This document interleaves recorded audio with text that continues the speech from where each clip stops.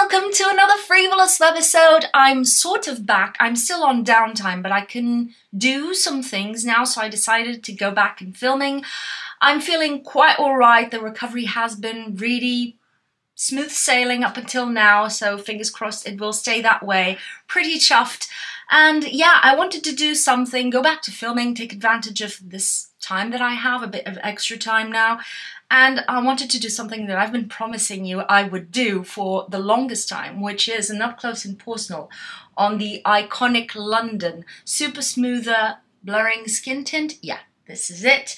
This is the one that I went all over London to get because iconic London is not sold in central London, it seems, which is really weird. Regarding my skin, keep in mind it is combination to oily. It has been quite hot for the past few days here in Lisbon, so the oils are starting to seep through, but because I've been in a hospital, I've been under a lot of stress and all of that, my skin is not at its best in terms of the texture of it. It's not as smooth as it usually is. It looks not smooth because of the hyperpigmentation, but my skin is usually really smooth and all of these marks you see are flat.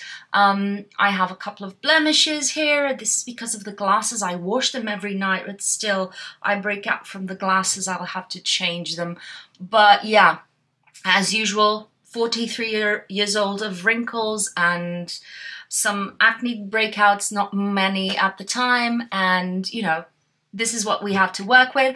We have some things that we can test on my kind of skin that maybe people with very nice skin just wouldn't be able to see because, you know, different skins.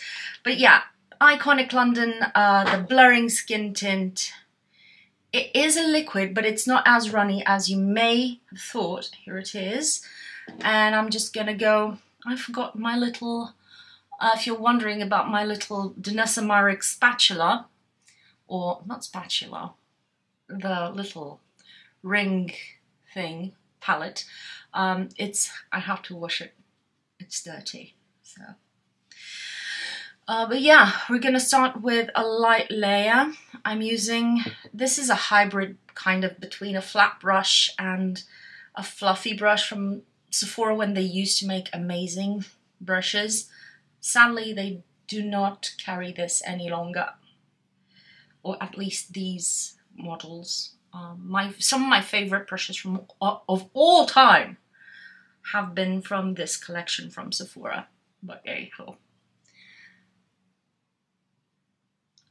Okay, you can apply this with your fingers, I'd say, but I'm one to use my tools more often. And I'm just smoothing any lines from the brush on the skin with my sponge, which is a Real Techniques one. It's still my favorite, alongside with the Eco Tools one, but these are a bit cheaper, I think. I always get them on a sale, a pack of 4, and I'm done for the rest of the year, basically, because a sponge should be changed every 3 months. So I'm going in for the second layer. As you can see, it has a pretty light coverage, but it still gives you something, and you can layer it. This is not one of those that when you start layering it looks weird. I'm going to go on my forehead with just one layer, just because I never do my forehead except for these videos, and now I'm going to pat it back in very gently so that I don't take out any of the product that I've applied. And here it is. I forgot to do the before shot with my bare skin, but I hope that you seeing this process will just be enough. I'm sorry. Yeah. I think I'm gonna go with a bit extra right here where I have the biggest spots. Just a tiny, tiny bit. Maybe I'll go in with my finger. It will provide me more coverage.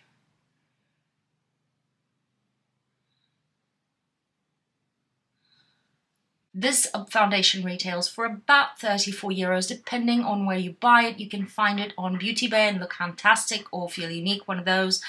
And the claims are, It's a skin tint that delivers a weightless veil of light to medium coverage with a luminous multi-dimensional second skin finish. It blends into skin, blurring pores, dark spots, and an even texture for a super smooth base that has a satin matte finish with a hint of glow. It's a perfect pick for summer when you want a barely there fresh face look and that still looks polished. That's what they claim, and they have some skincare claims, but I'm not gonna look at it because I'm always wearing my sunscreen, which hopefully will have created kind of a barrier on my skin. So I'm not hoping or waiting or expecting any kind of skincare benefits from a foundation to penetrate into my skin. If they do, they do, but it's not gonna bring me any miraculous results, you know, anything radical that will be noticeable. The only thing that I usually notice is if they have any hydrating kind of benefits, which most of these kind of skincare hybrid foundations do claim to have, because I will then expect my skin not to look drier throughout the day and not to look patchy or have dry patches, you know, cakiness, that kind of stuff. And it's the only part of those skincare claims that I look for.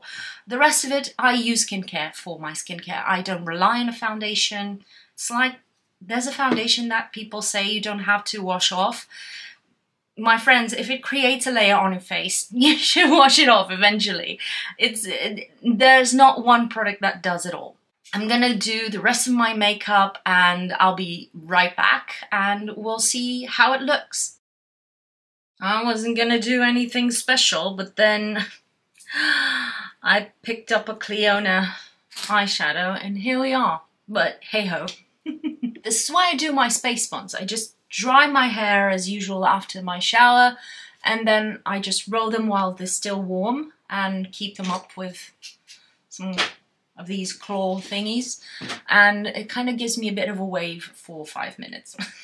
This is what we have. It is now 11:36 in the AM. It's a bit late, but you know what?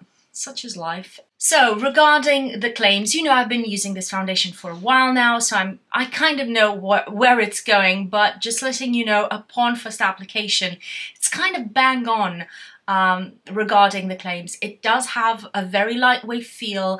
It is light coverage that you can build up to medium, and you can see my hyperpigmentation is basically hidden right now or blurred out without any concealer. I only concealed around my eyes. It is quite blurring. It is a satin matte finish.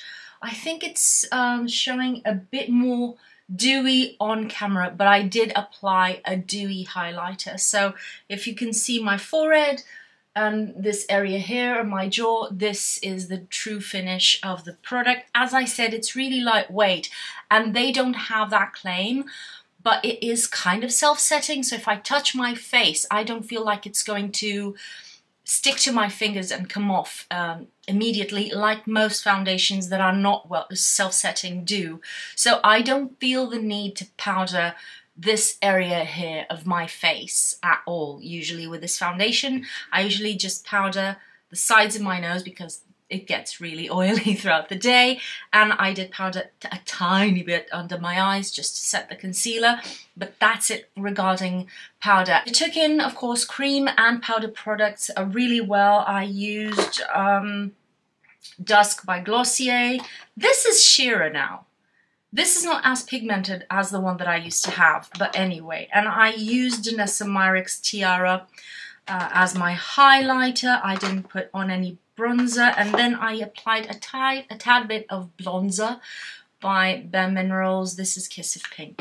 That's what I did on my cheeks. I didn't do anything else, no contour, no bronzer or anything, because as I said, I wasn't going to do much with my face until I decided to stick my finger in a Cliona shadow, and here we were. Today is going to go up to 31 degrees Celsius, so it's going to be a very warm day. It's been a couple of warm days right now in Lisbon, and I bought this in the winter time. I've been wearing this on and off throughout cold to mild weather but this is going to be a good test on its longevity when oils are involved and heat is involved. So we'll see at the end of the day how this is holding up. I'll do a couple of check-ins, and at the end of the day I'll just gather my thoughts and tell you what I think about the foundation. So I'll see you in a bit. Just a quick reminder that what works for me may not work for you and vice versa, but we can still be friends. I'm providing you my very personal, unique, anecdotal experience with one product, with my specific skin type, in a very specific day, with a very specific climate, and so many variables that are completely different from individual to individual. So we can take some conclusions and generalizations, but it's not a guarantee that the product will perform the same way for me that will for you. So whenever possible, I always advise, if you're curious about something, watch lots of videos with people that have the same kind of skin type to yours, or that value the same things in makeup and have the same preferences as you do. And whenever possible, as always, go in store and either take some from the testers and test it there, but the perfect thing is to get some samples and use them at home. And even shade matching, it's easier when in store. So whenever possible, do that and keep it all in mind. This is all subjective, okay? Okay. It's 5:14. I've been wearing this foundation for 6 hours now, I think. And this is how it looks. Basically, I have a bit of gathering on this, which is my deepest line on the sides of my mouth. I had a bit of gathering around my nose, right in these crevices, and I can't see anything else. So everything else is as it was 6 hours ago, more than 6 hours ago. Quite impressive in my opinion.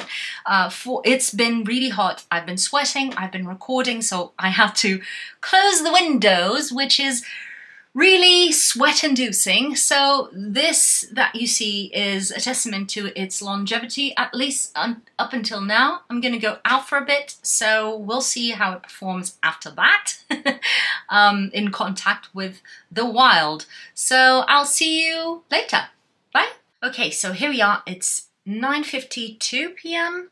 So it means this foundation has been on my face for over 10 hours. Usually 10 hours is the amount of time that I try to give to do a thorough up close and personal, because I think that's the amount of time normal people need to have their makeup on if they're out and have to go to work and commute and all that. So that's where I draw my line for good foundations that stay on at least throughout the whole work day.